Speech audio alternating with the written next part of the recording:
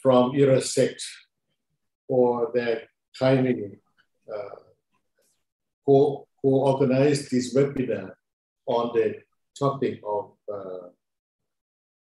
Myanmar crisis seen from the border. I think this topic is quite a lot.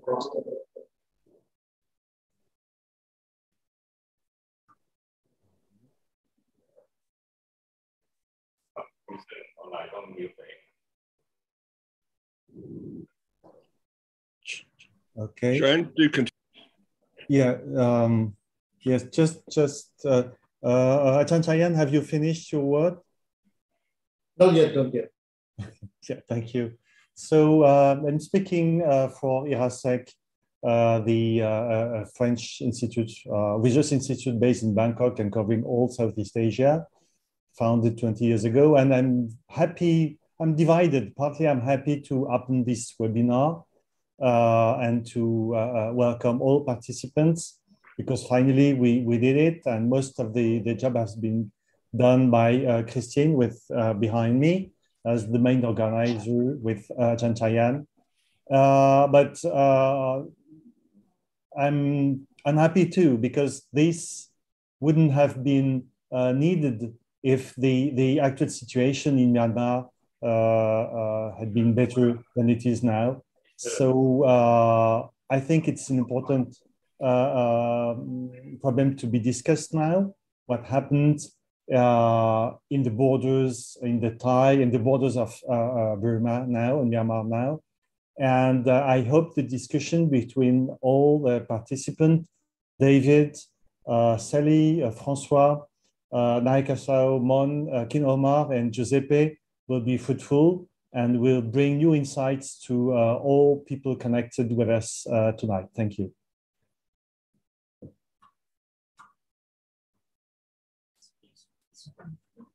David.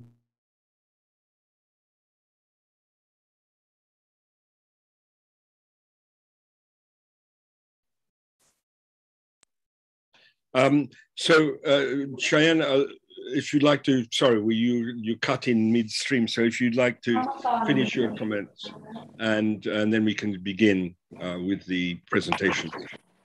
Well, just briefly, I think the border situation, particularly between Myanmar and Thailand, is a very, very challenging and very interesting for us, particularly for the speakers tonight to comment upon. I can see that there are some crises at the border. First of all, it's a political crisis that can be seen from the contestation between the EAOs and the Tatmadaw. The recent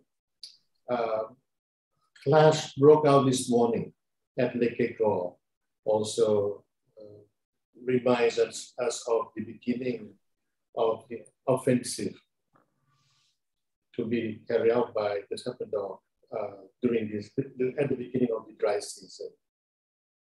And the economic crisis inside the country also has led to more cross-border migration and human trafficking. I think this is a very important issue at this moment at the border between Myanmar and Thailand. And of course, this is also followed by the COVID pandemic at the border, coming from movement of the people across the border. The question is how we can provide vaccine to the population who live along the border. Can humanitarian corridor be possible to allow international agencies and also ASEAN countries to provide humanitarian assistance to those who are needed?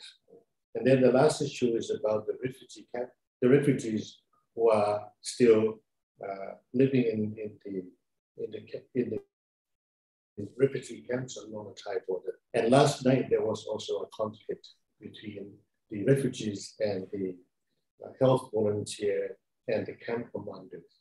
It's quite a sad That's the situation that happened last night.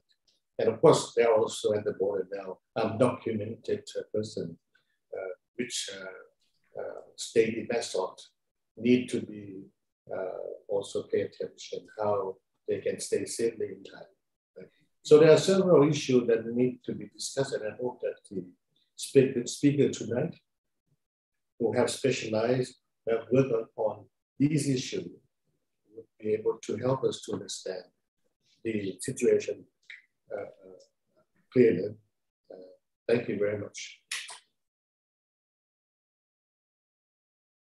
Thank you very much, Cheyenne, for this introduction. The order of the speakers as follows, for those who have now joined, is that we'll start first of all with Sally Thompson, followed by Giuseppe de Vincentilis. I won't read out their bios, which you've received in the program, simply to say that we have with us, both with Sally and Giuseppe, two very experienced practitioners on these questions of humanitarian aid on the borders. Sally with some 25 years of experience, and now as working with the border consortium, which she is the executive director. So Sally, let's start with you, get the ball rolling for 10 minutes. Thank you. Very good. Thank you very much. Good day to everybody. My thanks to IRASEC and also to Ajahn Chayan at Chiang Mai University for organizing this seminar. I have been working with the Border Consortium for many years, and our sole focus is displaced people from Myanmar. So we are working with refugees in Thailand in the 9 camps, focused on food security and nutrition. And in southeastern Myanmar, prior to the coup, our focus was on early recovery of conflict-affected communities and supporting host communities in areas of potential refugee return. But the situation has taken a significant turn for the worse. In this presentation, I'm going to give a very general overview, and then I think through my colleagues and through questions, it will then be an opportunity to go deeper into some of the issues, if I may. So displacement, conflict, humanitarian crises, they're not new in Myanmar, but I think whereas previously they were largely and most often really contained to the ethnic areas, what we're now seeing is it is countrywide. The conflict, the displacement is countrywide, and it is affecting everybody from all walks of life within Myanmar. Currently, there are over 600,000 internally displaced people in the country, of which around 250,000 have been displaced since the coup in February. And many of those people have been displaced multiple times. In southeastern Myanmar alone, there are at least 180,000 displaced people unable to return to their homes. And given we're based here in Thailand, that is our focus, is essentially southeastern Myanmar, which covers southern Shan, Kayak, Yin, Mon, and Tanintharyi regions. So of the displaced in southeastern Myanmar, we're not just talking about people who are from the ethnic states, but it's also people who have come and fled from the urban areas. We've got activists, journalists, politicians, civil servants, doctors who've been engaged in the civil disobedience movement that have fled into the ethnic controlled areas, seeking protection and to avoid arrest. To date, since the coup in February, over 1,300 people have been killed through the violence on the streets in the towns and cities, all while in detention. And a further 8,000 people remain in detention. They're either arrested, charged, or sentenced. Meanwhile, in the ethnic areas, airstrikes and ground attacks, indiscriminately targeting civilians, have in turn forced people from the ethnic areas to flee into hiding in the forests and jungles. As the ethnic armed groups and now the People's Defense Forces conduct guerrilla attacks against the Myanmar armed forces and some of their strategic installations, we're seeing the Myanmar armed forces more and more in retaliation increasingly target villagers, indiscriminately shelling, looting and destroying property, arbitrarily arresting men, women, and even children, taking people as porters, once again using them as human shields to go in front of troops, to be checking for landmines. And all this is forcing IDPs to go deeper into the jungles.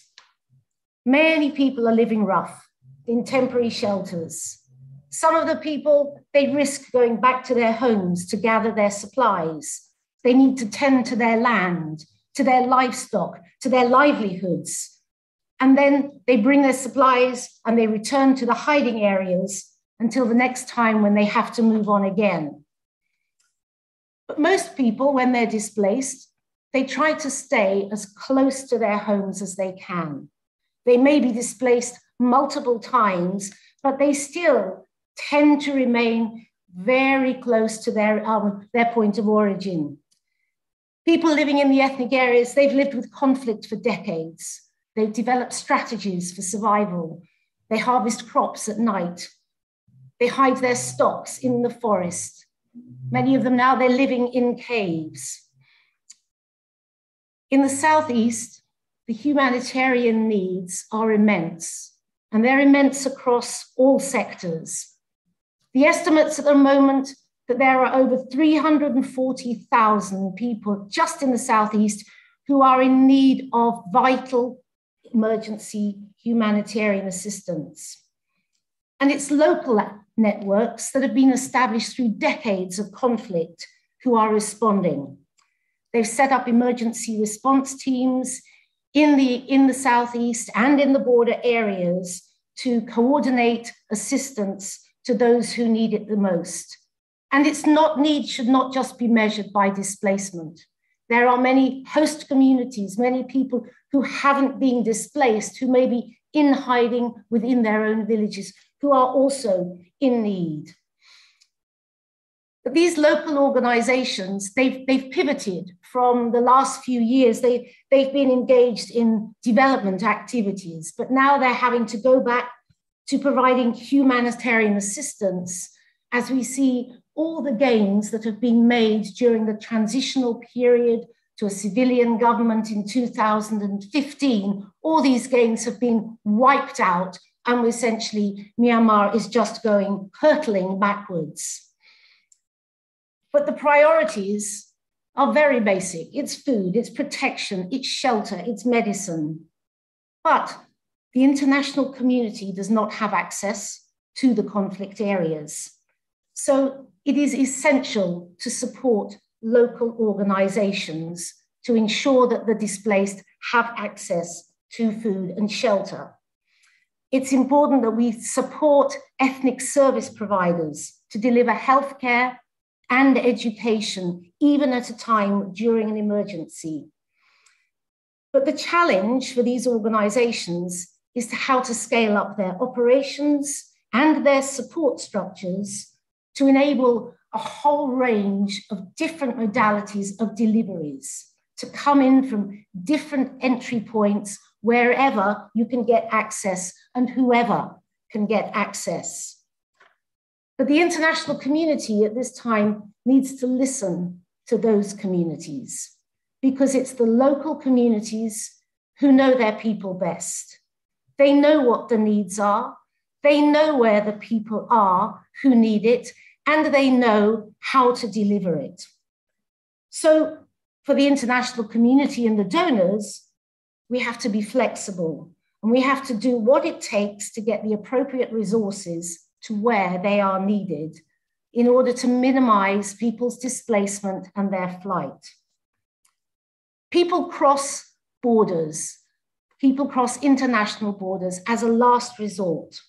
And the Thailand-Myanmar border is a porous, it's a 2,000 kilometer long porous border, but it's rivers, it's mountains, it's rugged terrain, very limited infrastructure, and in the cool season, the temperatures can drop below 0. With the airstrikes back in March, it forced people to flee into Thailand for their safety. But they were detained at the border by the Thai army. They were only allowed to stay a few days camped out in the forest until the fighting subsided, and then they were sent back to Myanmar, but only to return again when the airstrikes resumed. Elderly people, pregnant women, women with young children, people with disabilities. These groups are particularly vulnerable at a time of emergency, when flight, when fleeing, when moving fast is really, really critical for survival. But the Thai policy is clear and sharp. Detain people at the border and send back as soon as possible. Thailand is already host to over 80,000 refugees in 9 camps, some of whom have been here now over 35 years. And the Thai authorities do not want to see a further influx. For new arrivals coming in since February into Thailand, since the coup, the international community has not been allowed access. Instead, it has been civil society organizations and local communities who are responding in a low-profile way to meet the acute needs of populations in hiding. The refugees, on the other hand, in the 9 camps, they receive basic assistance and have access to healthcare and education through a coordinated international humanitarian response. But the challenge for the refugees now in the camps is, what is their future? Return is currently not a viable option. But they should not be confined to camps for another 30 years. The Thai economy is heavily dependent on migrant workers from Burma, but the dynamics have shifted with COVID as the borders have been closed and movement restricted. The jobs disappeared, as did remittances going back to Myanmar, which were a vital lifeline to many people living in southeastern Myanmar. But as the COVID restrictions start to ease, there's a potential for an opportunity here for refugees. The labor shortages in Thailand that COVID has created as migrants, as jobs closed, factories closed, migrants moved back to Myanmar. Now, as the economy starts to reopen, it's an opportunity for possibly refugees to perhaps fill those labor shortages. It's an opportunity to find work, to find legal work for refugees in Thailand until such time as they are able to return to Myanmar. So I think what this is saying is that at the moment, what we need to be able to respond to refugees, whether they're in camps, refugees, whether they're in hiding, internally displaced people in border areas or deeper inside Myanmar, it requires an enormous range of responses. There isn't one way. There isn't one route to deliver. We have to look at all the different players, but what we clearly can see is that the first responders are local organizations, local communities, and this is essential for the international community in every way we can to get behind them, to support them, if we are going to avoid a humanitarian catastrophe in Myanmar. Thank you very much. Thank you very much, Sally, for such a passionate but lucid presentation of the situation. And I think there are 2 words that come from what you have to say. It's the complexity of the situation and the place of Thailand, but that means at the local level, but it also means in Bangkok itself with the Thai authorities, because in a sense, they have the key, at least to some extent, to allowing this desperately needed humanitarian assistance to go to these local communities. Perhaps we'll take questions and comments after the other speakers have spoken. Giuseppe, if you would like now to make your presentation, please. Thanks, David. And first of all, thanks to Jerome and to Professor Chayan for inviting, and apologies in advance if I have to leave earlier than expected, but there was some misunderstanding about the timing. But having said that, let me continue and perhaps provide some historical background, but add to what Sally so vibrantly shared. Let me start to say that Thailand is neither a signatory of the 1951 Convention for Refugees, nor as a legal framework or an asylum law which regulates processing, identification, and assistance and support to refugees. Does that mean that Thailand has closed its border? Far from that. Far from that. And history shows that Thailand has been, because of its location, of its geographical position, has been over the past more than 40 years, the place hosting waves of refugees from all its neighboring countries, whether it was the result of the Indo-Chinese War with Cambodian, Vietnamese, and refugees, and then Myanmar refugees. And Thailand has given space, given protection space to hundreds of thousands of refugees over the years. So that just to put that on the record. But however, it's clear that each of these waves is extremely sensitive, complicated to handle. And while for some groups in the past solution could be found, because solution to refugees requires political solution in the country of origin, or other solution. And as regards Vietnam, Cambodia, Laos, there were conditions for people, for refugees to return voluntarily and not to be persecuted. Myanmar, unfortunately, remains an unresolved situation. And this is what we are observing now. Let me say from a UNHCR perspective, so we have been working at the border for now almost 20 years in close collaboration with a consortium of NGOs who has been providing humanitarian assistance to the camps. And in accordance with the UNHCR mandate, we have been trying to expand the protection, so the rule of law, the protection regime to ensure that refugees can enjoy some rights and they are not repressed, and they can have some space. And in addition to that, look for solution, because protracted encampment, generation after generation, living on humanitarian hands out, certainly is not the response that we can give to so many people for so many years. And it's in that spirit that when we thought that Myanmar was finally moving to a transition, sustainable transition, in close consultation with both governments. And in those days, I was based in Myanmar. So I was looking at the situation from the other side. We start promoting on a pilot initial basis the perspective of a possible voluntary return of refugees, so to put an end to their protracted encampment and give an opportunity to the young generation to fulfill better their human potential and contribute to the economic development of Myanmar.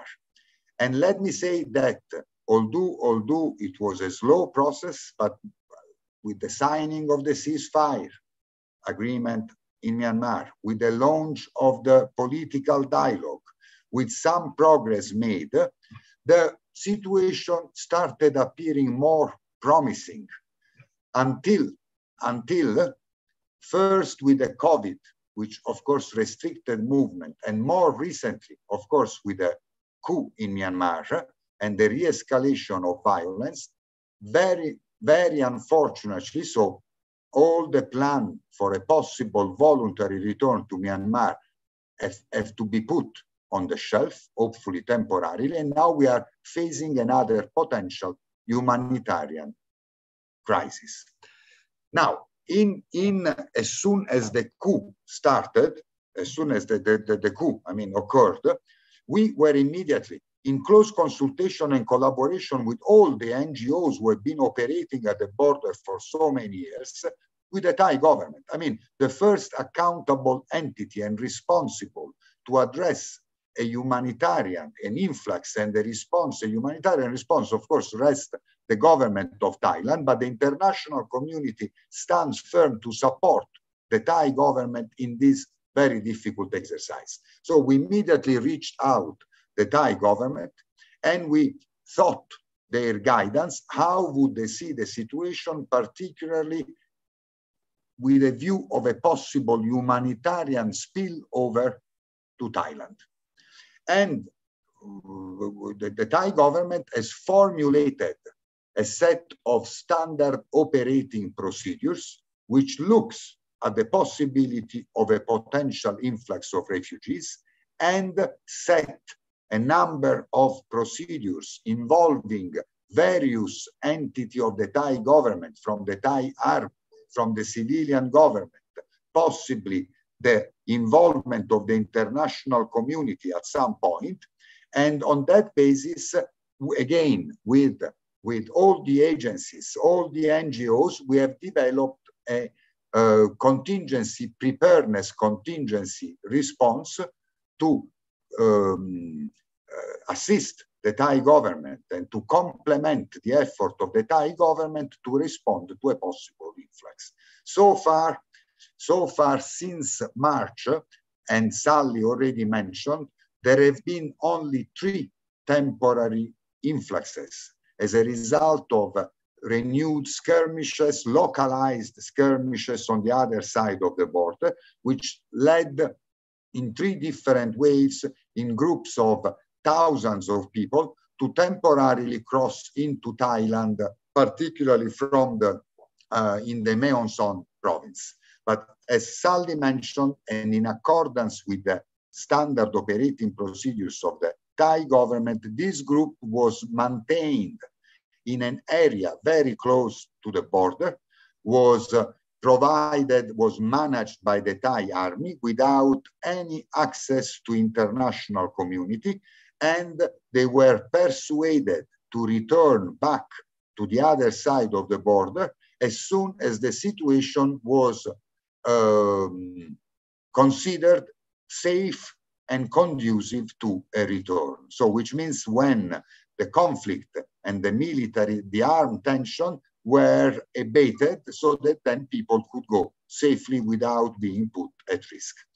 Beside these 3 movements, which resulted to this temporary displacement, this side of the border so far has not been affected by arrival of large number of people. So we remain in a state of preparedness.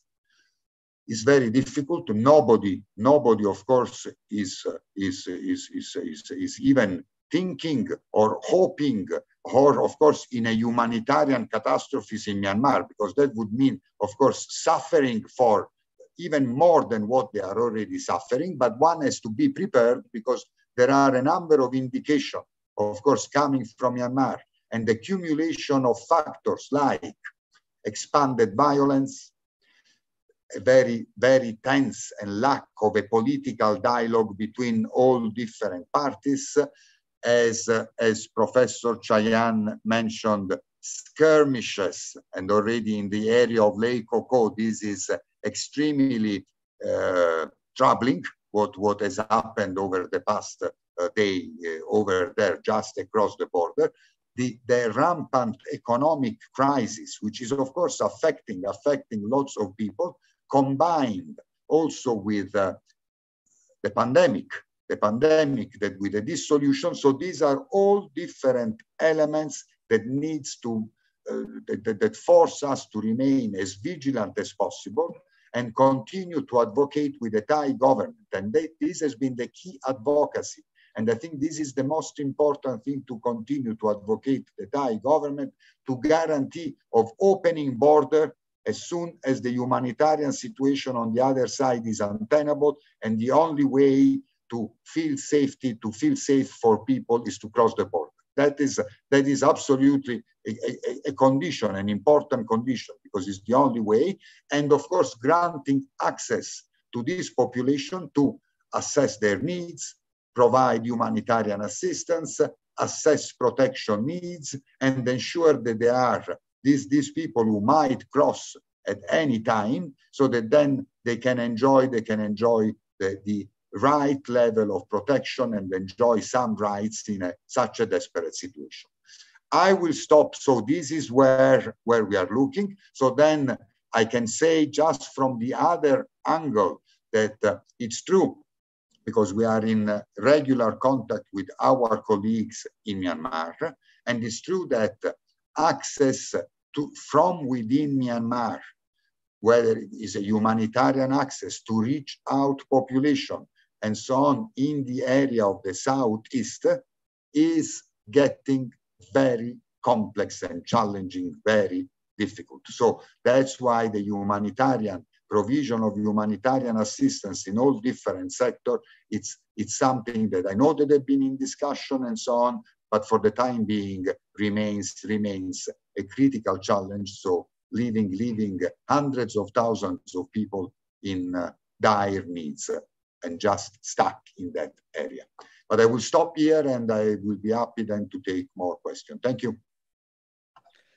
Thank you, and thank you for actually providing a very helpful kind of balance, because we've had the point of view of somebody from the NGO community and then somebody from a United Nations organization, and we see very clearly how the synergy of activities and of inputs from both sides are so important. But once again, we've seen the crucial role of the Thai authorities.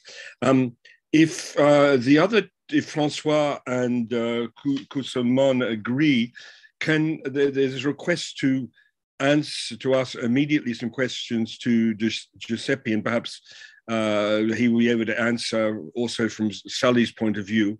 I think Den Chen from the AFP wanted to ask a question. So if you could come in and do so. I'm not sure how I get you to be able to do that, because this is sort of beyond my capacity. Yeah, yes, you are there. Oh, fantastic. Yes. Go ahead. Hi. This question is for Mr. Giuseppe. Thank you so much for speaking earlier about the context and the background.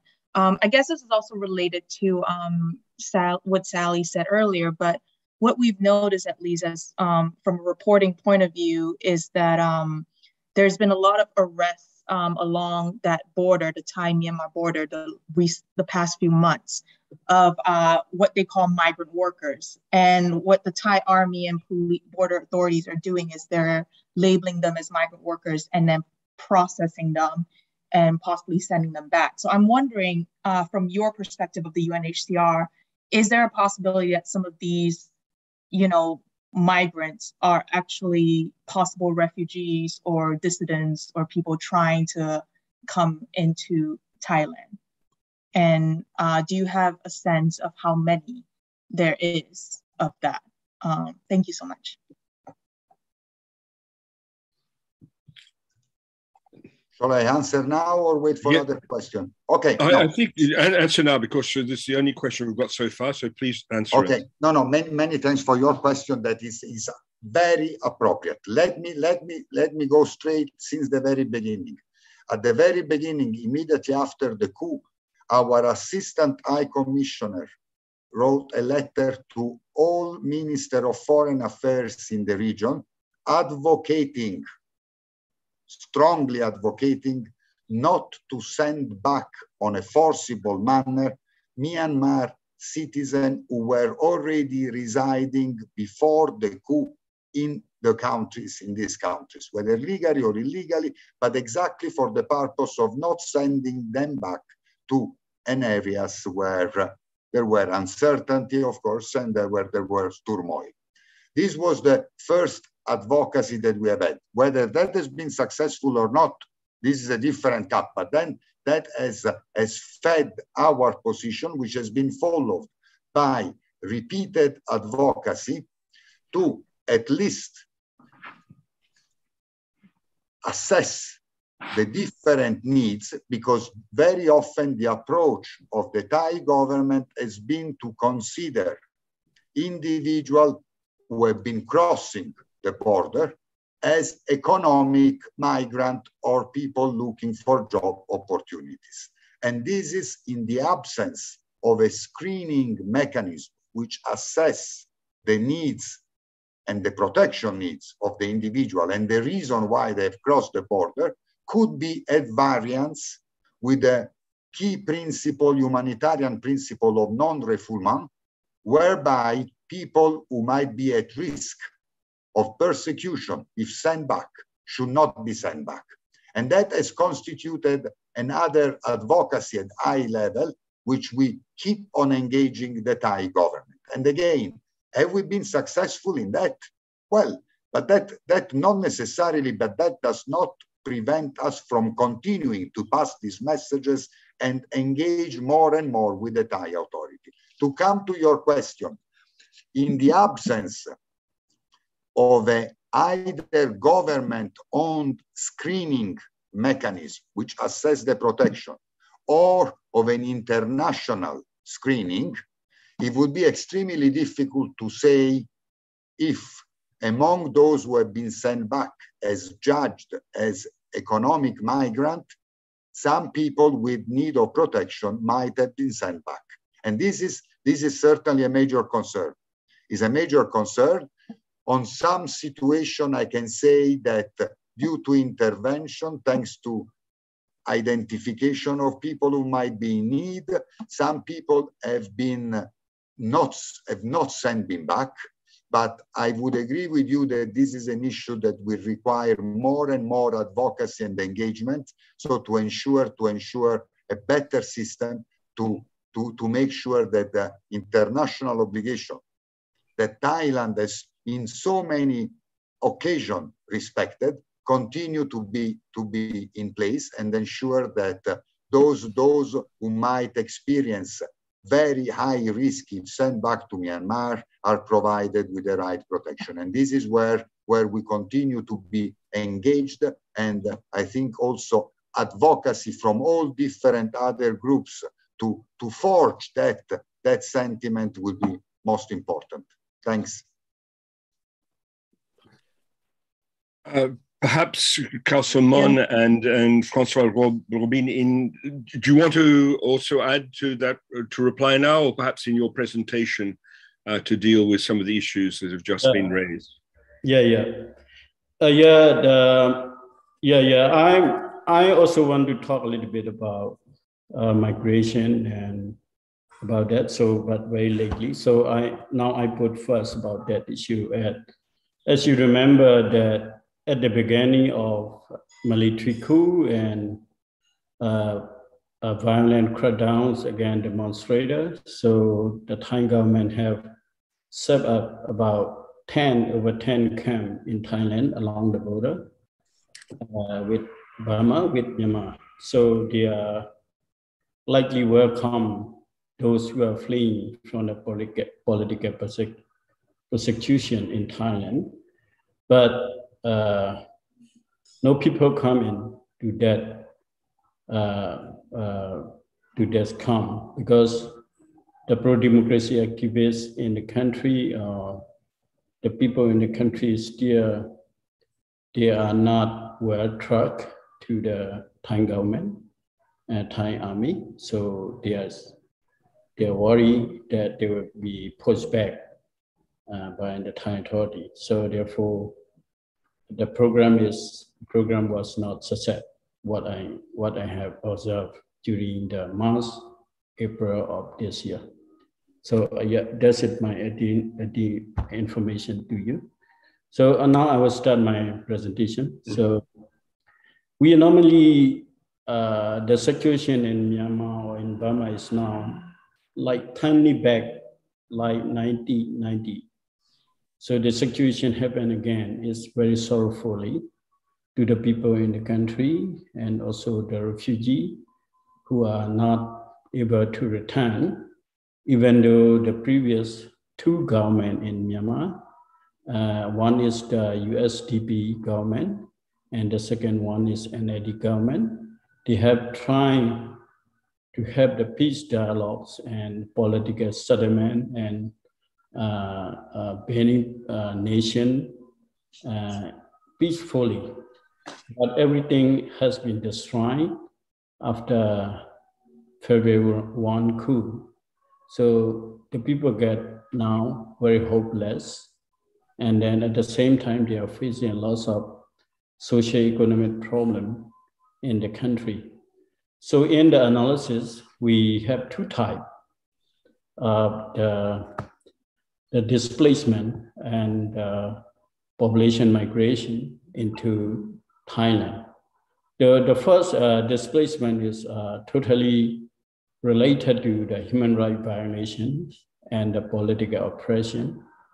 Again, the pro-democracy activists in the country, especially NAD, National League for Democracy, their leaders and their elected MP are totally oppressed and they are arrested, they are put in jail and they are imprisoned and they are put on trial, including the NAD leader Aung San Suu Kyi and the President Win, as you already have in the information.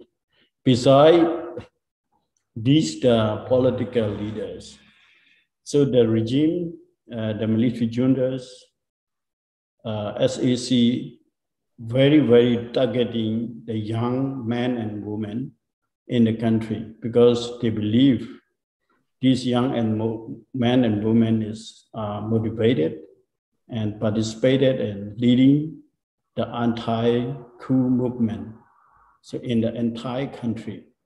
So therefore, thousands of people are arrested.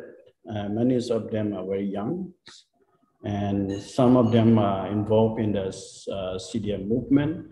Some of them are participating in the demonstration, and some are supporters. So in order to have a political oppression, the SAC also changed many of their law and revised their law. And so especially about 4 laws is revised. So the first law they revised is about penal laws, penal codes. Penal codes is normally the people who are on the street going on anti-military coup is normally they are putting into 505B, like defaming the state or something like that. And another one is privacy law. Privacy law is normally, that law is regulated during the NAD government in 2017 in order to provide more privacy rights. But during the SEC after coup, this law is like revised, and the regime or security force they can go any house and they can arrest the people without warrant, or like no need for the judge to sign a warrant to arrest the people or to kill the people or etc. So they revise the law. And the third one, the electronic law, is normally if one person is going on the street and they catch them and they search their phone or their computer. So if they found some evidence that is related to the anti-coup, they can be arrested. Suddenly, that is permitted by the SAC to the security force. The third one, the last one, is about the administration law. It's normally the village or town or village tract administrator, they have responsibility to inform who is involved in the entire coup to the nearest military outpost or the police force. Therefore, the regular arrests in the community happen, and shooting into the demonstrator or another arrest related to the penal codes and defaming laws happen all the time. So that's made many young people have to flee into the Internet Armed Organization Control Area, EO Control Area.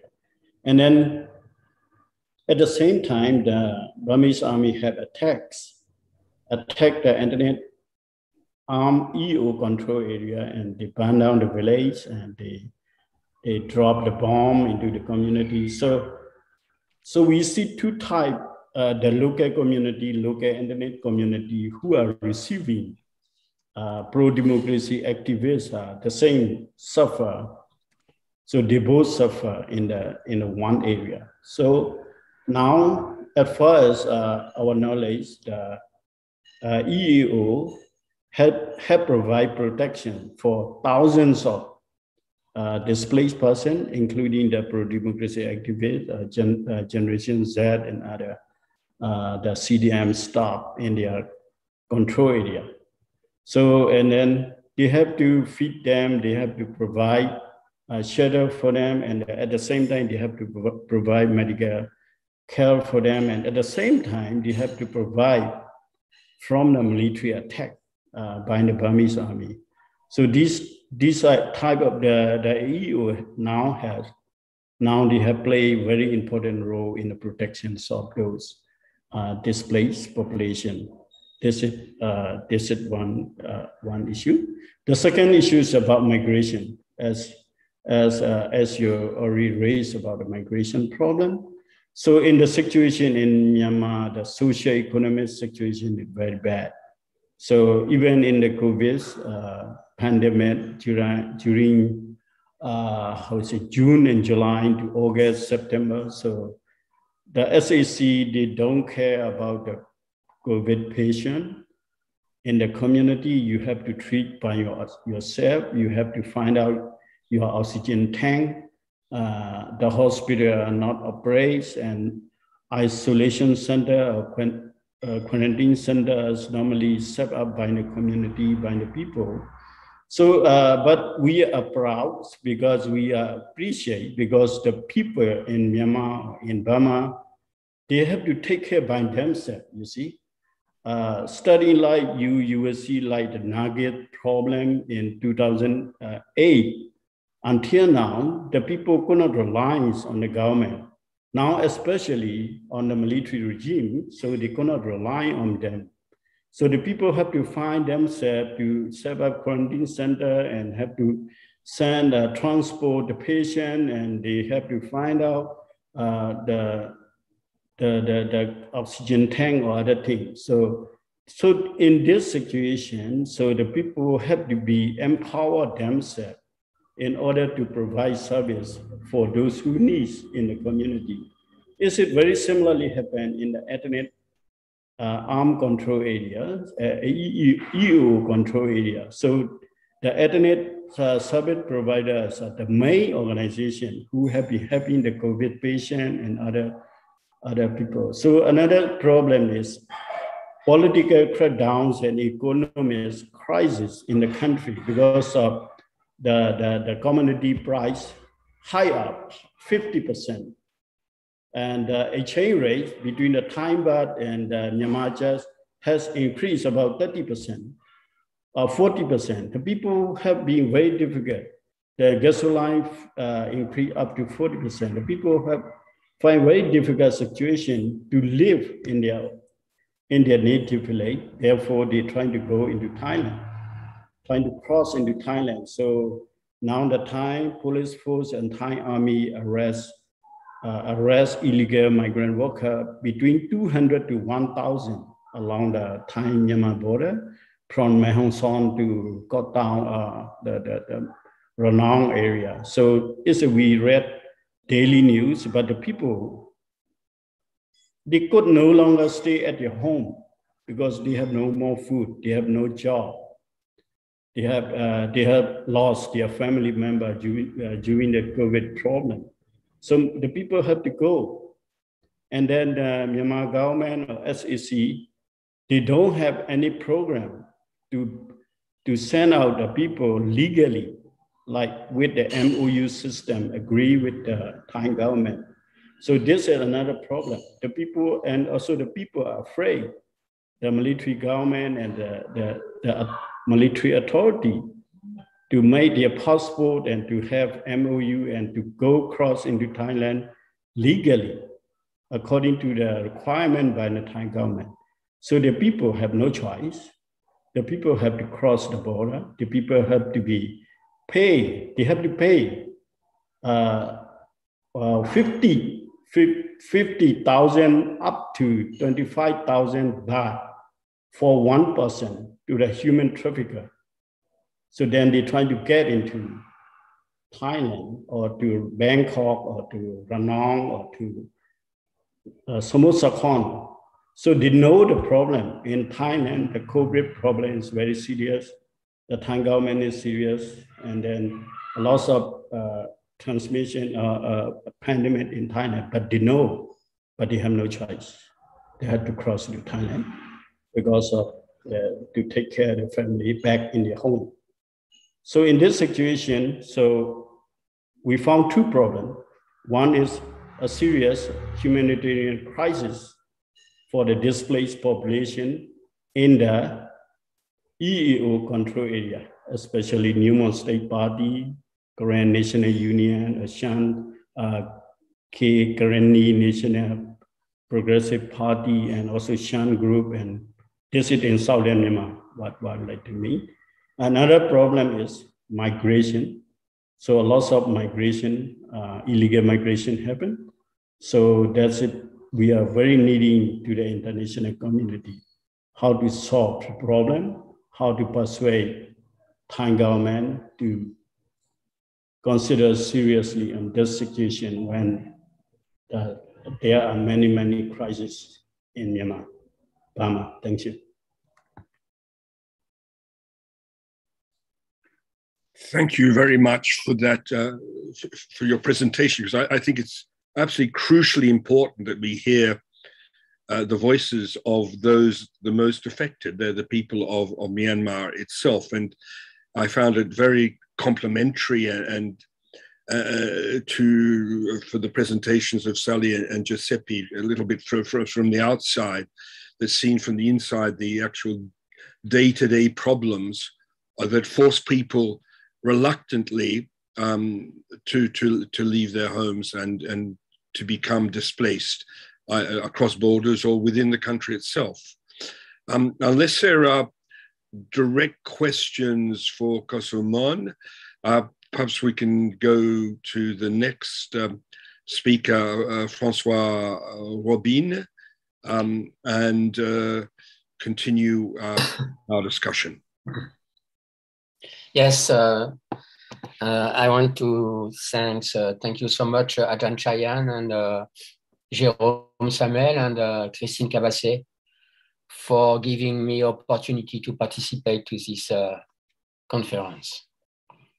So while keeping the Burmese crisis as a backdrop, my presentation is focused around the notion of border, Neza or Necha or Nemei in Burmese language. Whether it is called border, frontier, or even boundaries, a border, the term chosen by the organizers of this conference, a border is by definition a passage. Crossing a border refers to the terminology. It needs to be qualified to designate the migrants, Shuepiang, Netang, Tumia. Whatever they are, migrants worker, Shuepiang Lotema, or refugees, Dokade. called also Nanaye Kolon Kuin, if they are engaged in a process of official recognition of their status. As the French anthropologist Frédéric Fogel says rightly about paperless people, it is important not to essentialize these terms. Being a refugee, an exiled worker, or a paperless migrant is not an identity. It is a provisional status. Crossing a border cannot be reduced to the geographic situation on each side of the state frontier. Following the French anthropologist Michel Agier, I argue that any crossing that is not part of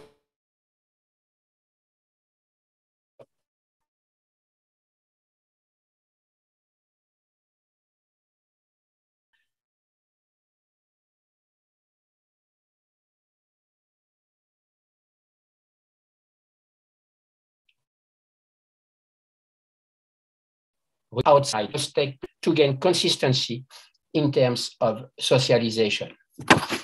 This is the point I want to show by taking the example of the enclaves of migrant workers in central Bangkok compared to other and better known contexts in which migrant workers are involved. Let me first remind very shortly the historical background of the Burmese dynamics of transnational migration. It is important to highlight the fact that if contemporary Myanmar leaks like a peace pipe, the immigration process has to be placed on the long term of the Myanmar crisis, since independence and the Penlong agreements. Whether in Chin State, in Kachin State, or in Shan states, the village in the highlands of Burma where I have carried out surveys are in demographic decline. The process concerns mainly the prime age population, namely the age group between 15 and 45 years old. In the case of the usual and seasonal border crossing, way and back on each side of the border, we are dealing with a sort of social contract based on the periodicity of departure and return to the homeland. It may be also the case regarding the urban exile towards the main cities of Burma.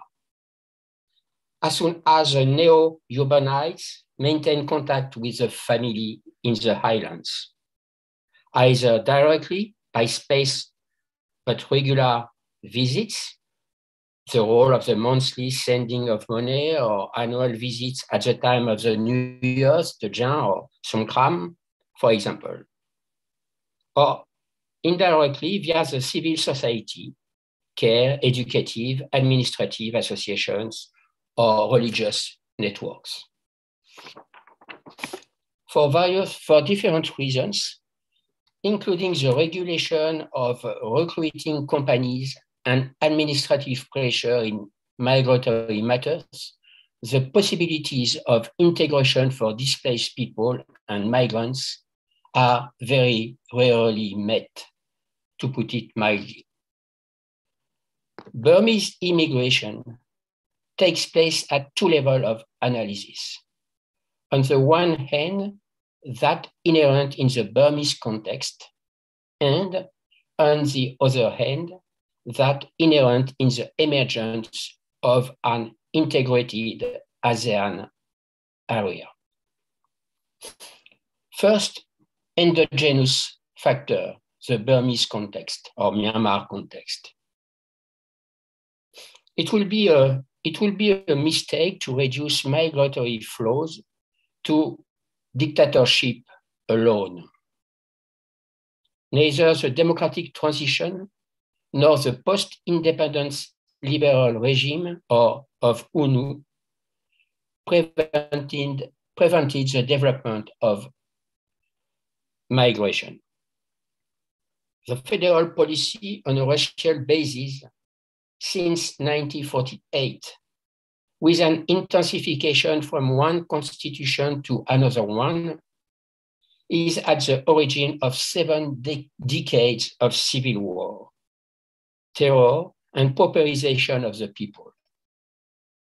The Karen revolt at the end of the 1940s launched the movement. The Rohingya drama constitutes a landmark of Muslim xenophobia in the country. And since 1st February, the making of the enemy, to mention Mary Callan, since the 1st February, the making of the enemy is now extended to the entire Burmese population. Not only one or one ethnic groups, the entire Burmese population becomes the enemy of the Tatmadaw. That federal policy on a racial basis explains the migratory dynamics affecting for 4 decades, mainly remote and borders region, but not only remote region. This context of exclusion, which is increasingly entrenched year after year, has led in recent years to exponential increase in the intensity of migratory flows. I'm not underestimating the difficulties encountered at borders, but it goes without saying that the intra-Asian migratory flows extend well beyond the border region between 2 neighboring countries. Second, exogenous factor of migrant flows. The establishment of the ASEAN Economic Community 2015 was a decisive incentive vector in the development of the migratory flows. Intra-Asian migrations exploded to the point of competing with the national networks of ASEAN manpower towards Bangkok. Significantly, migrants from Burma, Laos, and Cambodia came to replace the ASEAN networks, which had until then been the main suppliers of cheap labor in Bangkok megalopolis. I'm sorry, it's very noisy. With 55% of the reception of migrants in the ASEAN area, Thailand is a leader, far ahead of Malaysia and Singapore. The intra-Asian form of these migratory flows, combined with their exponential developments over the past 2 decades, and more particularly over the past 5 years, finds their explanation in the combination of political, the Burmese dictatorship, economic, the development of Asian megalopolis, and health parameters, the COVID. Back to the idea of crossing the border. The refugee issue is very different depending on the context. In Delhi, Julie Bojar has very clearly explained that the acquisition of a refugee status for Chin refugees is recurrent. The challenges involved in the refugees camps on Bangladesh side and those on Thailand side cannot be compared, of course. In the recent volume Moving Around Myanmar, Arawat Raruen has shown that the difficulty of choosing between continuing to work or preserving one's refugee status giving access to the refugee camp. Among the migrants workers in the enclaves of Bangkok, the refugee question does not arise. Only once did a young woman tell me that her husband went in Kuala Lumpur to work, first officially, then illegally. It was then because of his recent paperless status that he initiated the procedures with the UNHCR. As a refugee, he obtained the green card and has since worked in a factory in the USA. Becoming a refugee becomes an a posteriori strategy. Actually, all the construction workers met in the enclaves say they have crossed the border for economic reasons. Workers on construction sites earn at least 3 times more. In Thailand, it was,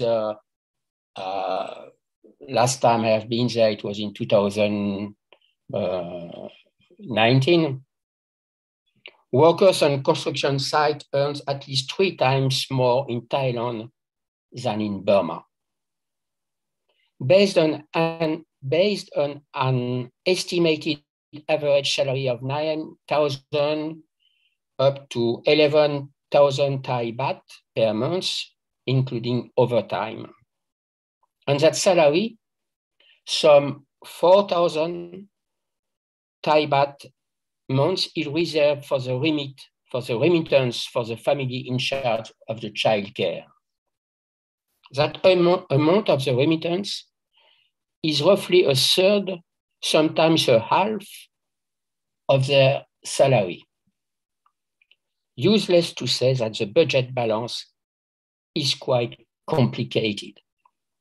Indebtedness reasons are many, among which medical costs, cost of making papers compliant, cost of travel up to border to have the papers endorsed, undue payments to endless official administrative procedures, and numerous police checks.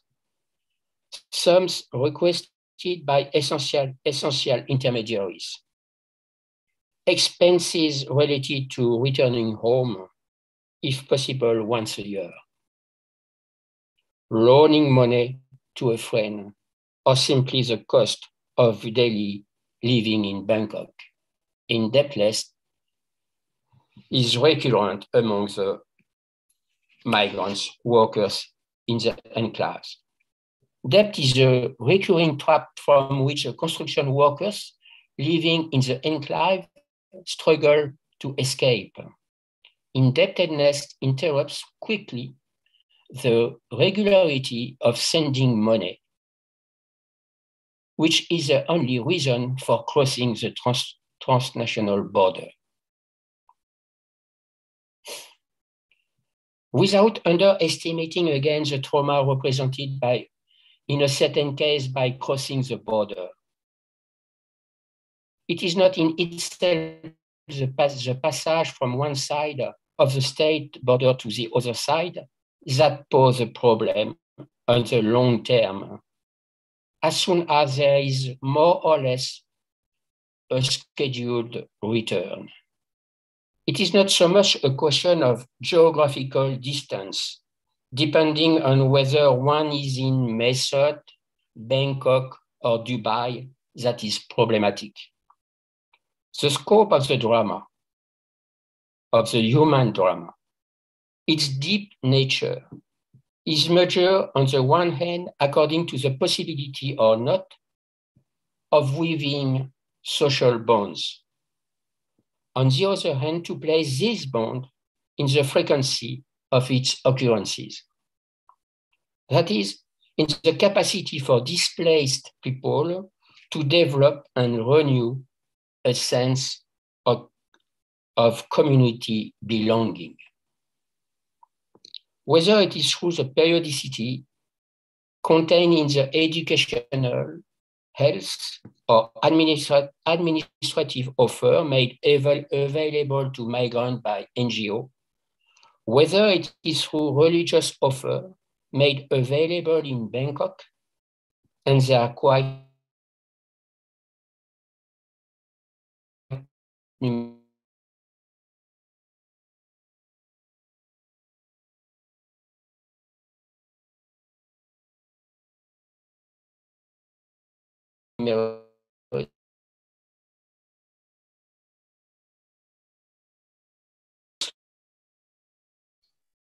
Francois, you seem to be stuck, your microphone in the image.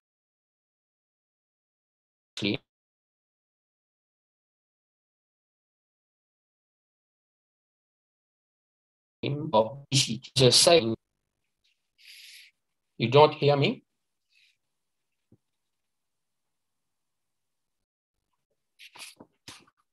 Yes, you seem to be back, but keep going.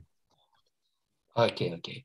What matters is the possibility or not of a family reunification, the possibility or not of benefiting from an educational, health, or administrative offer through NGO, the possibility of meeting in places of worship. In short, beyond proximity and geographical distance, what matters is the possibility of registering the frequency of meetings. From this point of view, the industrial cities which are multiplying on the outskirts of Bangkok, the city of Mae Sot, the Little Burma, and its numerous IT companies owned by mostly by Burmese migrants.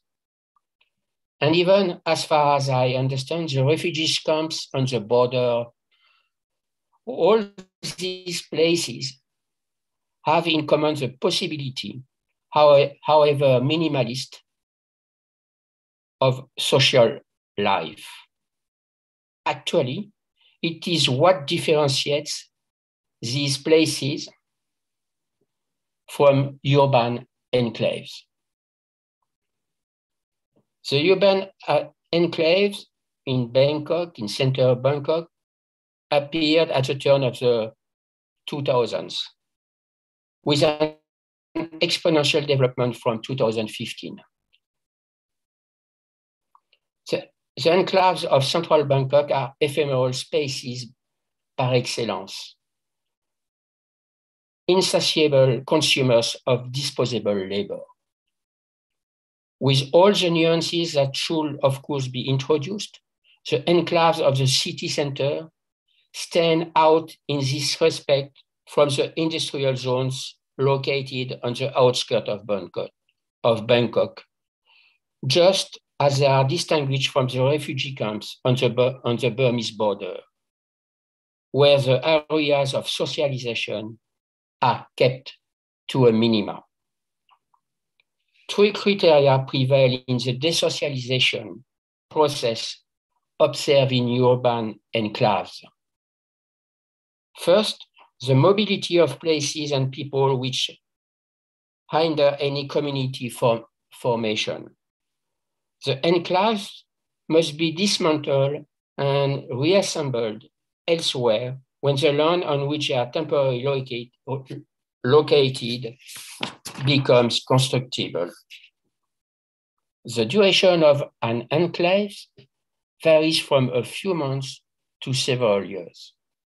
Second, the reglementation, the imposed rule, one person equal one job equal one roof, which hinders any community reunification and the breakup of families. In the enclave, there is no spouse, is one of the two, has no contract, working contract. In the enclave, there is no children if they are not able to work to work. Three, the distancing with regard to the associative environment, however important in Bangkok. In the associative and family solitude of the barracks, no form of mutual aid is able to alleviate the spirit of debt. I will say in conclusion that the urban enclaves are representative of one of these new capitalist and liberal forms of treatment of migrants. What prevails here structurally is family breakdown, isolation within the city, generalized social distancing. Here in the enclaves, border crossing is no longer allowed. The border becomes an insurmountable wall. Okay, thank you. Thank you very much, Francois. This is a wonderful, more academic presentation, which I think once again complements the kind of other accounts we've had, the other presentations, which are more those of people witnessing the consequences of borders and of refugees. And I think what's important in your presentation is the issues you raise existed prior to the coup d'etat of the 1st of February and will continue once, hopefully, the political situation in Myanmar is resolved and there is a restoration of democracy, because in such a happy ending, such a happy state, these questions of economic refugees will still continue. I think that Kin Omar is now with us. If you could put your microphone on and your video, I can see that you're now present. If you'd like to make your presentation, and then we can have some, we can move into the Q&A. Thank you so much, David. I'm so sorry for really challenging technical difficulty that I had encountered this time. First time using the Zoom, I don't know what really happened. So I'm not even so sure where the program is right now. So I'll try my best to fill in my part and contribute from my end for the fruitful discussion among us. Thank you for having me. Just very quickly, a brief introduction of myself. I'm a Burmese human rights and democracy activist. I've been a part of the Myanmar people's struggle for democracy since 1988, started as a student. So pretty much my day and night for the past 35 years, it's been with this movement. So if I may just start saying that the current human rights and humanitarian crisis in our country, of course, it's not a new phenomenon, because all of us who follow Burma Myanmar know very well, and all this round of refugee flow, internally displaced people, democracy activists fleeing the country, that's been quite a repetition, especially starting from our generation in 1988. And I was one of those democracy activists who had to flee into the ethnic revolutionary areas, or we call as a liberated area, that many of the activists right now have fled and taken the refuge. But also, in 1990s, there were large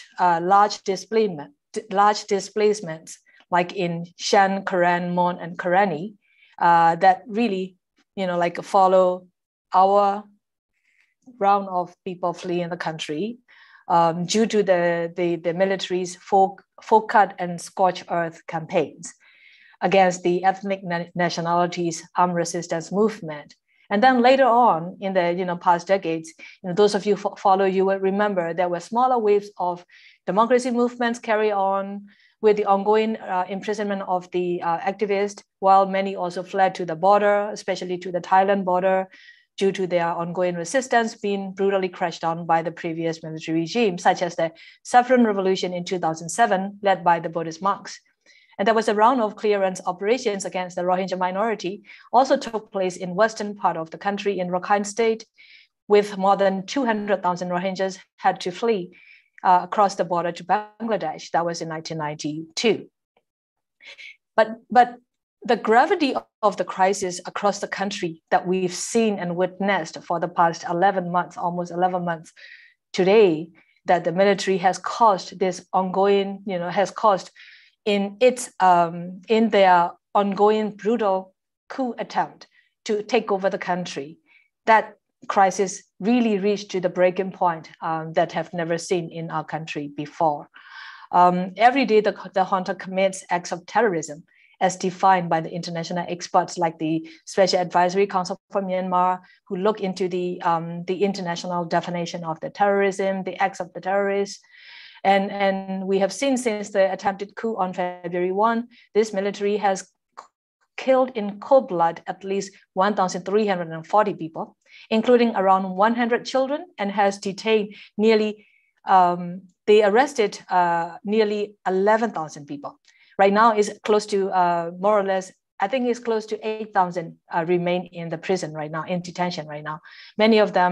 Most of them are facing severe torture, and they don't have contacts with the families, and there are no real human rights lawyer who will be able to do anything much, especially under the military's kangaroo court. What can they really do?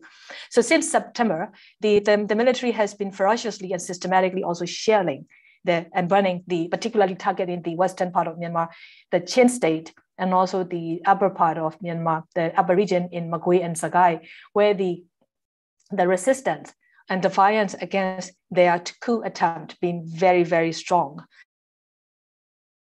So the resilience and resistance so strong. So the junta is really like deliberately targeting the civilians indiscriminately, widespread and systematic. And they are burning down the villages, the whole town had to flee, the internally displaced people population. Again, this is a new round we're talking about, is more than 250,000, getting close to 300,000 newly displaced, according to our local partners, civil society documenters on the ground. That might be a bit different from the UN data. But also there's a recurrence of the very severe violence attacks by the military, particularly also targeting the women, the ethnic women. Like there were a case of 2 Chin women rape and gang rape. One woman just gave birth a month ago. Before that, and also another one was 7 month pregnant. And there were cases of also sexual violence and rape also being reported in Kachin and Shan in the eastern part of the country, while also women and LGBTIQ activists in detention are also facing sexual assaults and sexual violence. And then there were also, this very inhumane acts of the military junta, such as the open fire and ram a military vehicle, or the civilian vehicles that they actually were driving, and they ram the vehicles into the peaceful protesters, like killing people. And there was one recent case just like 10 days ago, and that was not the first, but also just. They actually arrested more people. I mean, the arrest is pretty much the manhunt is day and night. So one freelance photojournalist who was among those who were arrested on December 5th was actually tortured to death in less than 3 days of the arrest, and many end up being killed, die from the torture. And also there are also cases of the terrorist act that we are also seeing. There is a mass killings, not only the mass killings by shooting, but also setting the people on fire alive. That includes the minors like 14 years old and 15 years old. The conflict across the country now has reached to the level that we have never seen before, also because people are left with no way of defending themselves with the outside support, no UN, no international community is coming and able to stop the military violence. So they are left with no other option but to exercise their right to self-defense. And they are doing the defense activities and defense war with whatever that they are able to hold to protect themselves for their life and also the life of their communities and families. I want to show you very quickly, if that's okay, David. I have 3 slides that I want to show. I share. May I do that? Can I do that? Yes? No? Yeah, I'm not sure. Oh, okay. How okay. you... I will do it. I will do it from my end. And please let me know if you see that. Can you see it? Yes. Yes, we can. You can begin. I just have the 3 slides. I just want to show. This is actually documented by our partner, RCSD and Burma. This is the real-time data of the conflicts from the ACLED. So you will see between February and October, then you see also how the conflict, the attacks, not the conflict, attacks targeting the civilians really skyrocketed. I mean, this is actually, the number is more than 500% from last year in the same time. Then if you look at this, and Myanmar actually, Myanmar reached to the third priority or the third priority agenda of the Security Council. And you see that Myanmar is between Syria, Afghanistan, and Yemen. And you can see the escalation from February to October, from the 209 attacks all the way to 779. So, and then you can see on the map also how the attacks are actually increasing. In fact, now it's 632% increase from the same period from 2020. And that's how the conflict actually is spread across the country. In fact, it's pretty much, like every day there's a fighting. And just today at 11 a.m. On your time zone in Asia, in Thailand, Myanmar side, Myanmar time, there was already another fresh fighting near the Thai border in the Karen National Union area, where I just learned before this webinar, there are like at least 10 Myanmar soldiers actually, Myanmar soldiers died from the fighting with the Karen army. So coming back to my point, let me end this. Stop. Okay, and then I just, sorry. Let me just close this. So what I want to really say is that the junta that we're dealing, of course, the leadership change, and it's very much the same institution with the same doctrine, with the same agenda, how they want to rule the country and how they want to stay on to the power and taking control, not only the politics, but also the businesses, the economy. So basically, we're really dealing with a criminal gang. And in fact, they are actually outlawed by the Myanmar national law that they are a terrorist organization and under Myanmar's national law. And that's been already declared by the duly elected government and also the parliament. One thing that I want to raise is also very quickly on that, we talk about the human rights violations happen in this country forever. But now we have to come to the point of realizing that such violations are so systematic, widespread, and persistent. And these actually now are atrocity crimes, and they amount to the atrocity crimes because they deliberately target the civilians widespread and systematically. And these crimes amount to crimes against humanity and war crimes. And in such serious violations of international law, that leaves our people left with nothing but to defend themselves, but also the severity is the lack of human security. And this is something that I would like to actually call for your solidarity and support. And how do we address to actually end this violence and bring the human security for the people of Myanmar? I mean, the Myanmar situation cannot be treated as before. I think that's the point that I would like to make. So just to end my point is we really need the international community to be decisive and acting. And of course, there you see in the past 10 months and now getting to close to the end of the year, we don't really see the concrete actions, particularly from the world body like the United Nations or from the ASEAN. But I think what we really need is the neighboring countries. If we can really convince the neighboring countries like Thailand or India, if they will be able to, if they will actually collaborate with the civil society, including of the civil society of their own countries, in their countries, as well as with the international actors and like-minded countries, governments, I think there is a chance to save the life on the ground and stop the further bloodshed and also stop the military's violence. I think we would like to see more international communities step up more. Yes, of course, even in the last week, you will see the US, UK, and Canada governments step up with the increased targeted sanctions against the military, particularly targeted the military's departments that procure the arms and ammunitions, as well as production of the defense materials, defense industries, for example.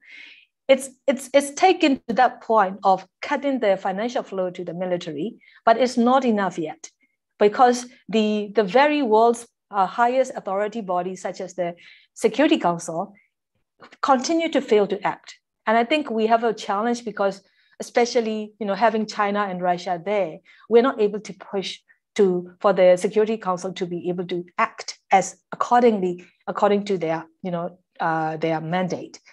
I think it's quite a challenge, but we need to be able to see like-minded countries like Australia, New Zealand. I think we need to see more of these democracies, countries of democracies, to really a step up and take this Myanmar crisis not to get further to the point of becoming a failed state, which nobody wants to see it.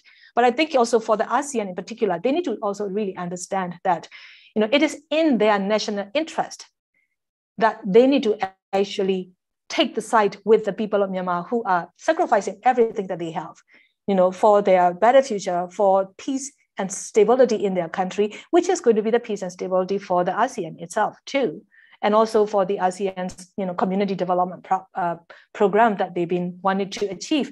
But unless they hold this Myanmar military to account and stop the military violence and bring the democracy back, there is no way for ASEAN to move forward either. So I think with that, I would just end here.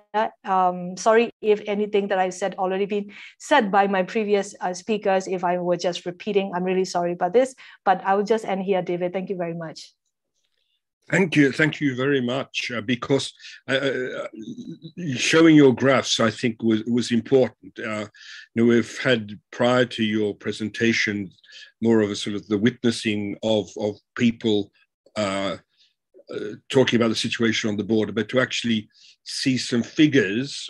There are cold, and statistics are always cold, but they do give us a clearer sort of overall picture of what is happening.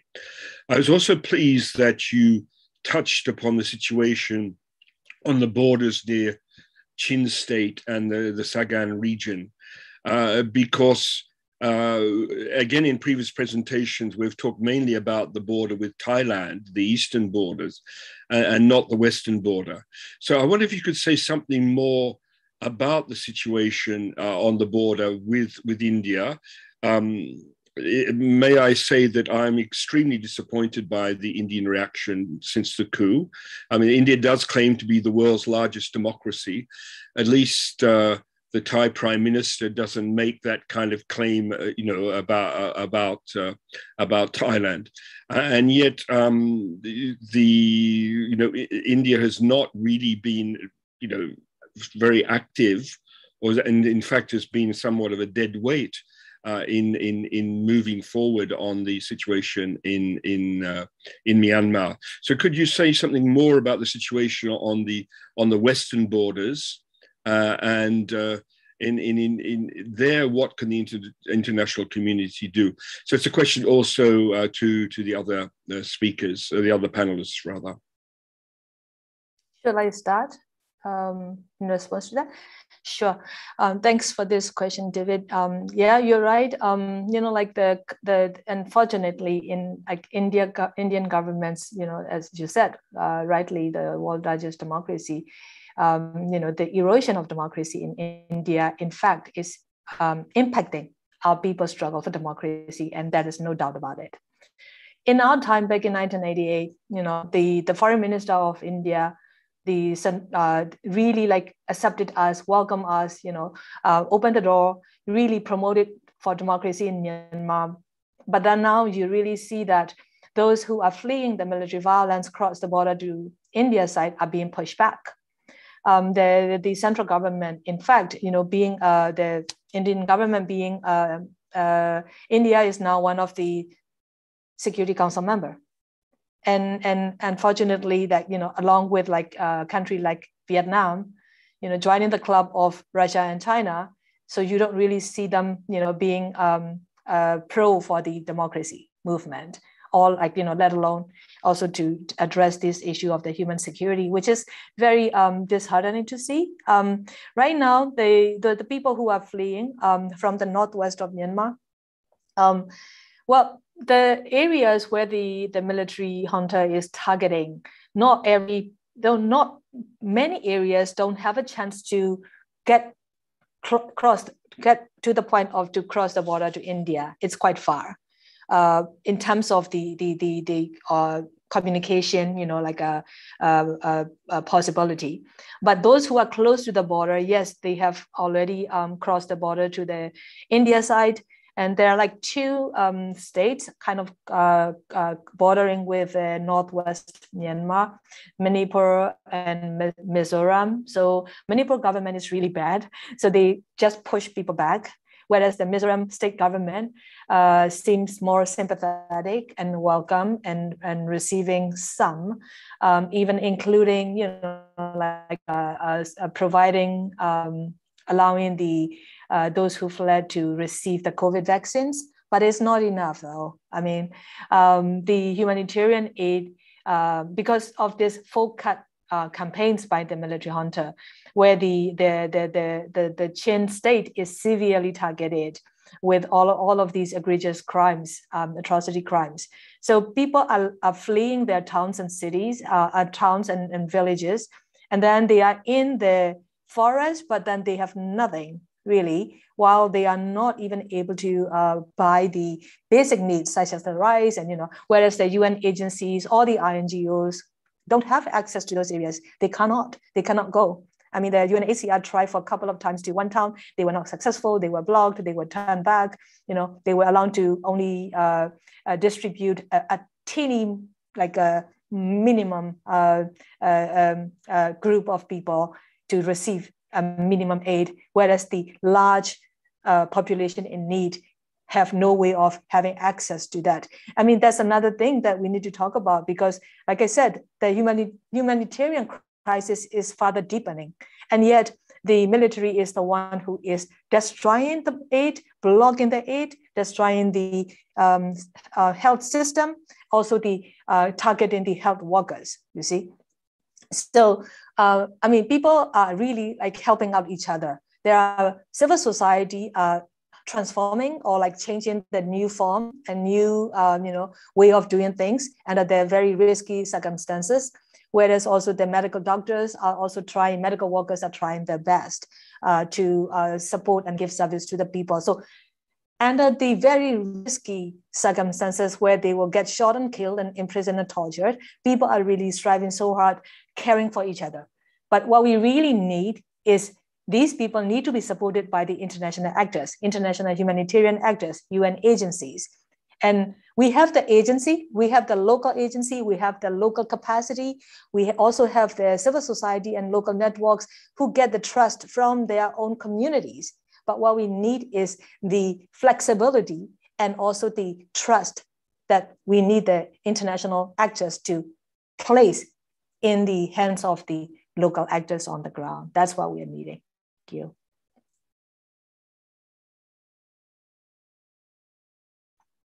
Would some of the other panelists like to intervene on that point of what is happening on the western border and the place of India?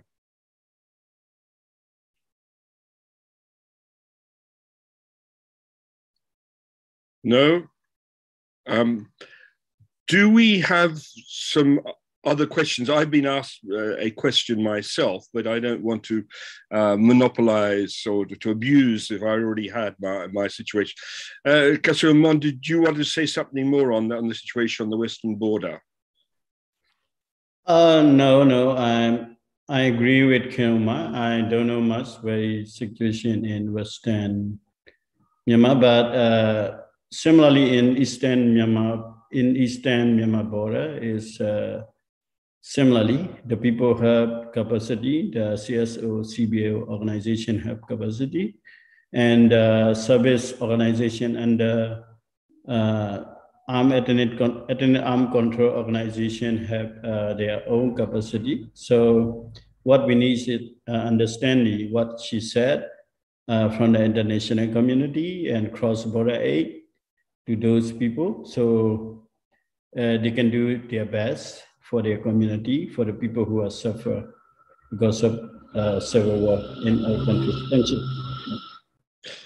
If I could just add to that, that as in the case of what is occurring on the Thai border, on the Thai side, the internal political situation, from what I can gather, is relatively stable. We don't have Thai insurgencies, whereas on the western border in Mizoram and all of the northwest, there are insurgencies which have been supported within Myanmar itself.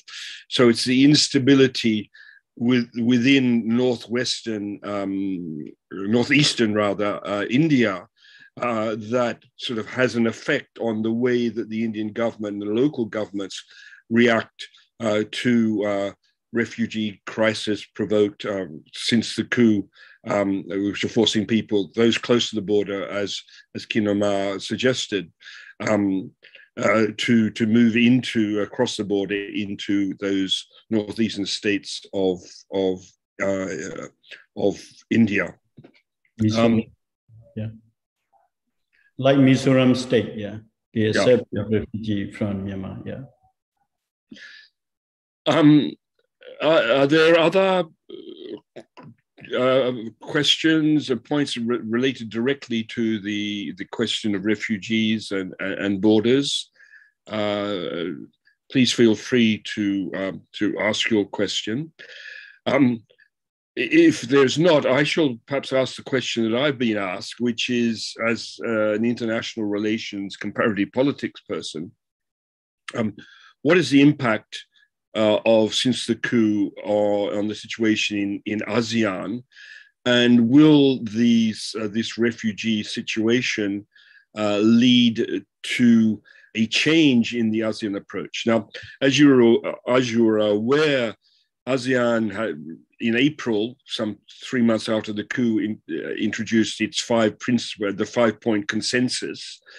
None of those points have actually been achieved. The first of the point was that the regime, the junta, should accept the visit of the ASEAN special envoy. That visit has virtually been denied because the junta refused access to Aung San Suu Kyi and other imprisoned political leaders. And following that, I think it's in August, the ASEAN sort of withdrew its invitation for the junta to be present at the ASEAN summit. Sorry, that was in October. There was another step in ASEAN about the special envoy, in which the junta leader was present, but then went back and basically said, well, I'm not going to take into account any of the points that have been made and the requests from my ASEAN colleagues. So then that led in October to the association ASEAN for the first time refusing to invite a representative from the regime governing one of its members. In this case, they denied an invitation to Min Aung Hlaing to attend that summit. Now, this can be interpreted in three ways. It can be interpreted firstly as a courageous act, showing that the association ASEAN is willing to take and try and deal with the problem.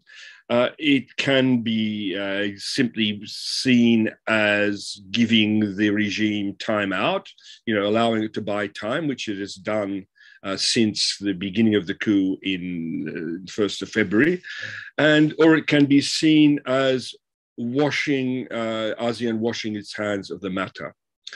I'm more partial to the second and third interpretation. I think that this obsession with ASEAN centrality is misleading. Centrality can mean two things. It can either mean positioning, okay, we're central, okay, or it can mean capacity. And frankly, I do not see ASEAN itself having the capacity of bringing about a return to the democratic transition in Myanmar. It doesn't have the capacity, it doesn't have the carrots and the sticks to bring about a change in the behavior of the junta. And frankly, does it have the political will?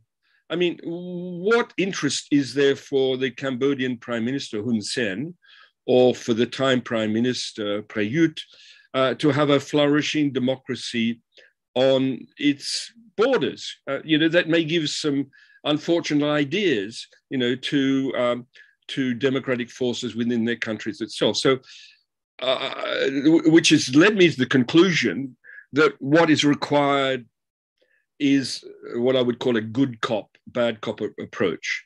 I would advocate, as Francois and others have, for the recognition of the national unity government by Western countries, and let ASEAN continue in not recognizing the NUG, but at the same time not recognizing the military junta either. We need to level the playing field politically. The military has a monopoly of heavy weaponry, of control, at least of a large proportion of the territory. And that is not the case for the forces of democracy, the ethnic armed organizations, etc. So I think we've got to think in terms, relying on ASEAN to solve the problem is, for me, an act of moral irresponsibility. It's a cop-out. ASEAN is not got the capacity, nor does it have the political willingness to bring about a change in the situation in Myanmar. What one can hope from ASEAN is to be able to facilitate humanitarian assistance. But again, this really comes down in the end, to Thailand as the only, as the ASEAN country with borders. It comes down to political decisions within Thailand itself, with perhaps some encouragement from other ASEAN members. But anyway, that's my reply to Christine's question to me. I think somebody, yeah. So are there other comments and questions? Oh, can I ask the panelists? Oh yes, we have Aung Hai Mint has put up his hand.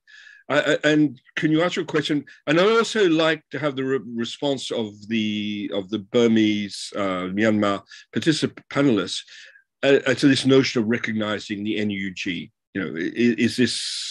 Is this a good idea, or do you think it's a bad idea, or it's really not going to change anything? Okay, thank you very much. And I just want to make some points and some questions.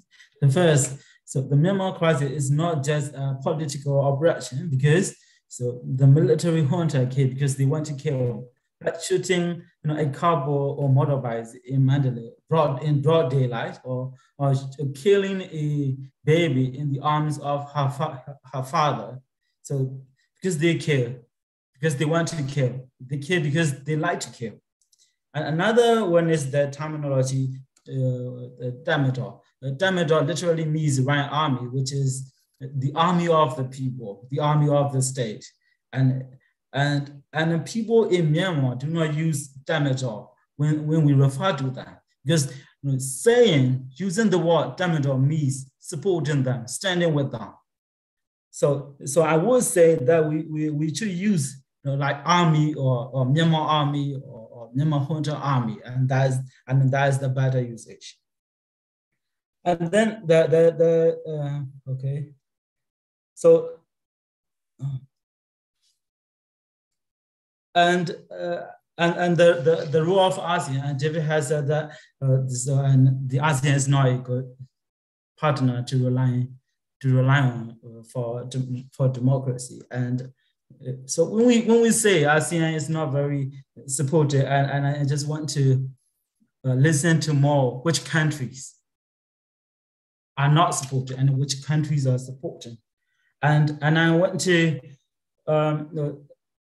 understand the complexity of Myanmar political crisis. When we talk about political crisis in Myanmar, and many people will say it's very complex and it's multi-dynamics, and sometimes leaving that complexity away, it doesn't make any problem solved. So when we say the complexity, and what complexity and what can we do about that, and then the role of China and Russia. So and in February and March, people hold signs, saying UN or right to responsibility or R2P in the thousands and thousands of people in the whole country, in the streets of big cities and small cities as well. And on Silent Strike Day, there was no pausing in all the streets of Myanmar. So, but the UN I think is stuck. And in Myanmar, we say UN is being worried all the time, and then they might get some depression or diseases. So what UN could do about Myanmar, and is UN is really working to solve the problem in the war? Is UN is useless, or can we rely, or does a country can rely on UN to solve the political crisis in the country, because it seems that it's stuck in international politics? Yes, thank you very much. Yes. Okay, I think that Den Chen wanted to say something again or intervene. Can we put that back? You're back. Okay. Yes, I figured out how to raise my hand. I think my question would be maybe either both or either Ms. Kinoma and Mr. Kasumon. Basically, I was wondering about, we've used terminology like refugees or dissident or people who are persecuted or migrant workers, economic migrants. But I'm wondering, from your point of view, when people do cross over from Myanmar into Thailand, are they like thinking about these sort of legal designations for these words? Like what, and certainly the Thai border authorities, they're kind of all classifying them as economic migrants or illegal migrants or whatever. So I'm wondering, from your point of view, where you work with people who are either coming across the border or are being persecuted or are also migrant laborers, what terminology would they want to be called, or what should we call them? Thank you. Thank you. That's a very interesting question, which touched upon this notion that François Robin, the notion of refugees is a term that people take a posteriori. It's not a term that we impose on them. But so, what is your feeling about that, Kasumon and Kinoma? Let me say first. So we know that for the Thai government, it's normally they refers those people across the border and trying to find a job in Thailand as a illegal migrant worker. So there's those who have no paper, no passport, and no MOU agree. So they are illegal to cross into Thailand, and then they can be taken action according to the law. But after the coup, so at first we know not a leader level, many the follower level, the young activists, like they are not in the leader, they are, but they feel they are under threat. So they are mixing with the migrant worker to Thailand. So there are some CDM staff who are involved in the movement. Some, but what I see from Thai authority and Thai army, they are not screening them. They are not screening them. They are all defined as migrant worker. So they will check them. They will check their status, whether they have passport or MOU or whatever. So if they have nothing, so they can be arrested. They will put quarantine center. Even in the quarantine center, they are not define them or classify them. You are activists or not. And also at the same time, the people or the CDM staff or young student or Gen Z who are going along those migrant workers are not identifying themselves they are involved in the anti-coup. So they never do that because they're not tracked to the Thai authority, to the Thai government, to the Thai police. So they worry they will be deposed back into the hand of Burmese army. So that's it, they worry because in the local politics, in the regional politics, many people know this, the Myanmar military juntas and Thai government is close. They have close relation, so the people understand like that. So as I said before, so even though after the coup, Thai government trying to set up to receive refugee fleeing from the political persecution in Thailand, about 10 locations along Thai-Burma border, no people come. No people join into that camp because they don't want to identify that they are involved in the anti-coup to the Thai authority. They're always concerned about it. So you get my answer. Okay, Kinamal, would you like to come in on that? I agree with Siaka Solomon also. First of all, when people cross the border, I mean, like I crossed the border too. I didn't think of like, what will I be calling myself? I mean, I had no idea about these norms and terms and terminologies. And, it's just for me, it's like try to actually, to find a security really, like, for the safety as the army is behind. So that's the case for those who are fleeing also, who've been fleeing for the past few months as well. Like Goka Solomon said, I also see that people don't want to be identified of their political involvement or the knowing of, at least I think because of the social media also, there's been news, being covered in the news about how the Myanmar, the military junta and the Thai military are so close. So there've been a lot of this kind of information being spread. So people are very careful about, their identity not to be exposed as it is to the Thais. So I think that's one of the reasons. But of course, for us as our like a women umbrella called Women's League of Burma, we have our own definition of what refugee means, and which is not necessarily according to the UN, based on the reality of our people on the ground. So for the people who are fleeing, actually, like Goka Solomon said, they are the political refugees or people who are fleeing from their violence and persecution, and that need to be protected.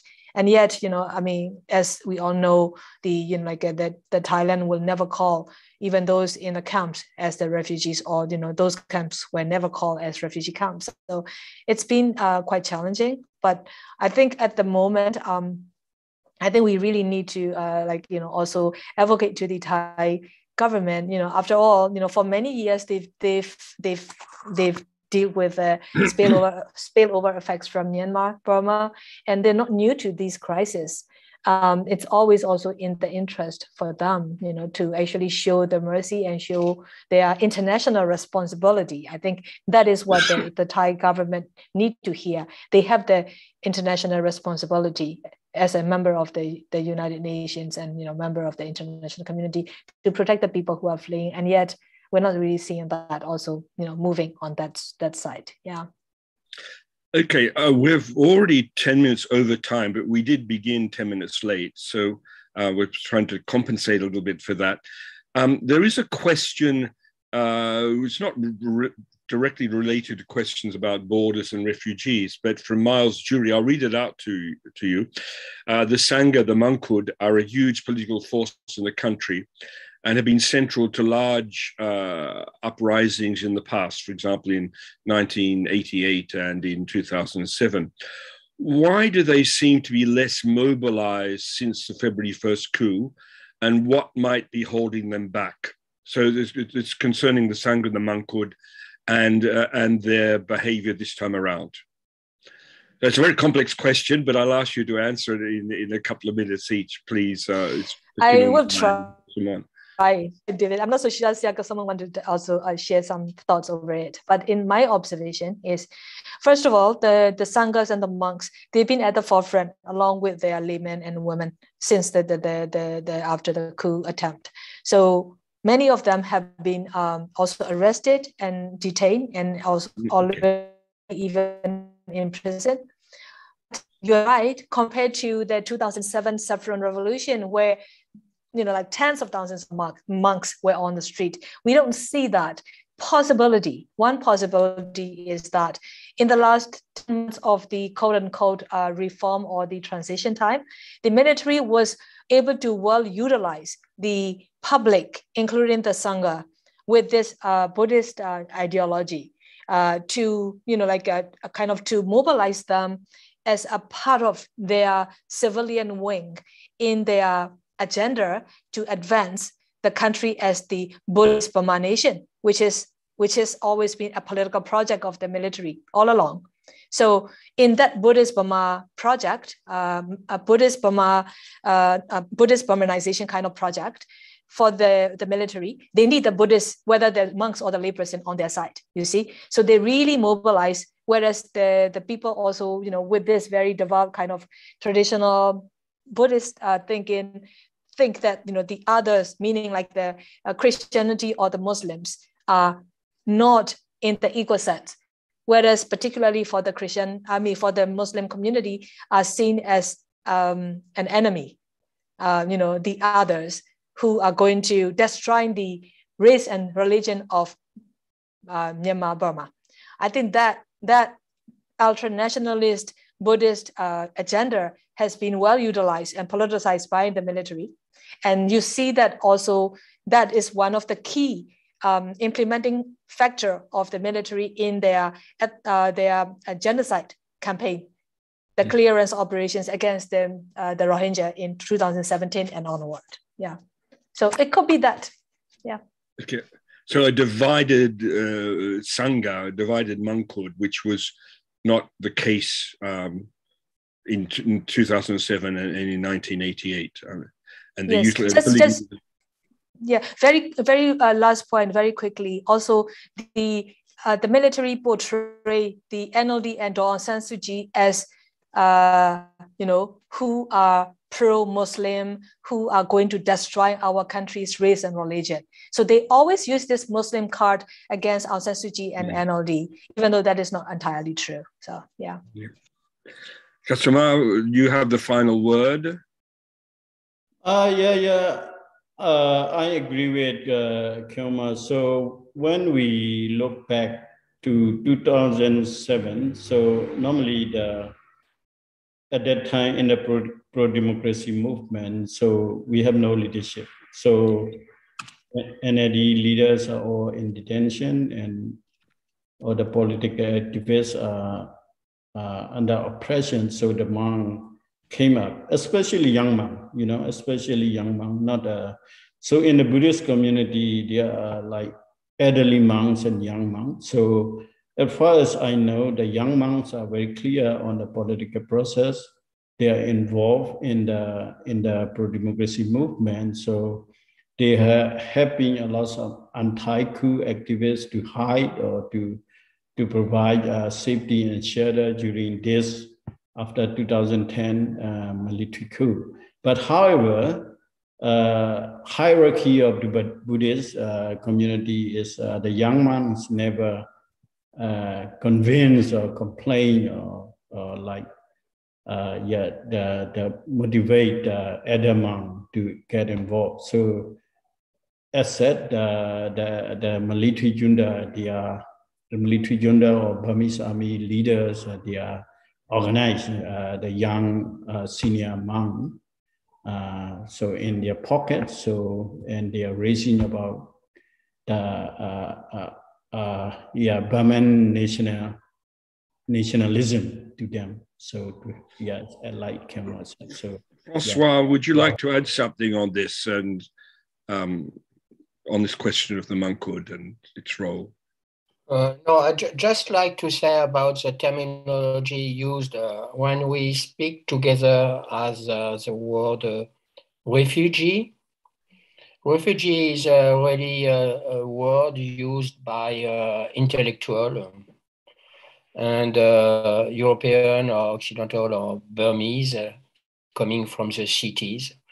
But refugee, of course, on the border, when people are fleeing, fighting, and so on, maybe they describe themselves as a refugee. But majority of the migrant people, transnational migrant people, call themselves it means economic migrants, workers migrants.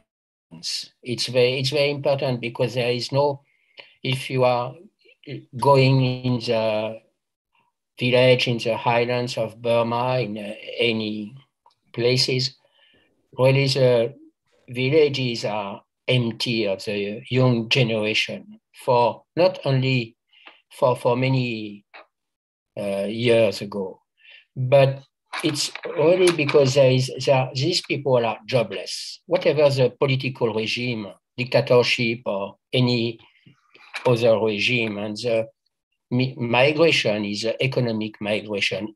Of course, even on the background, there is political reason for the migration.